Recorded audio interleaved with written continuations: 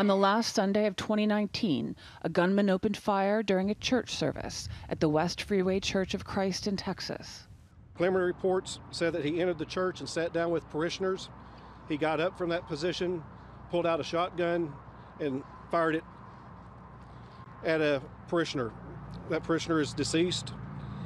There was a security team inside the church, and they eliminated the threat. 2 people were killed before the gunman was shot dead by church security. This church had its own security team. They were well trained.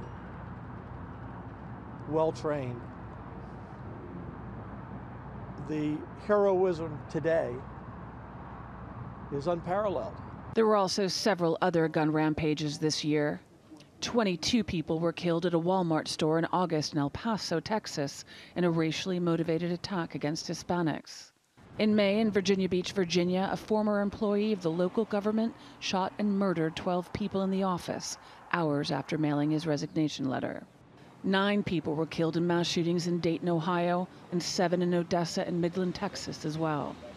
While it's not the highest year in terms of death tolls, it is the highest number on record for mass killings, which is defined as 4 or more people being killed, including the assailants. According to a database compiled by the Associated Press, USA Today, and Northeastern University, there were 41 recorded incidents and a total of 211 deaths. Shootings make up 33 of the 41 cases. Though the gun debate in Washington rages, U.S. lawmakers have failed to pass stricter gun control measures.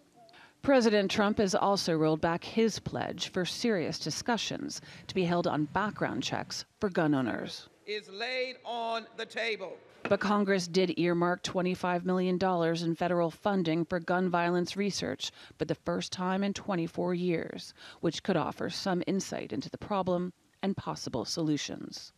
Courtney Keeley, TRT World, Washington.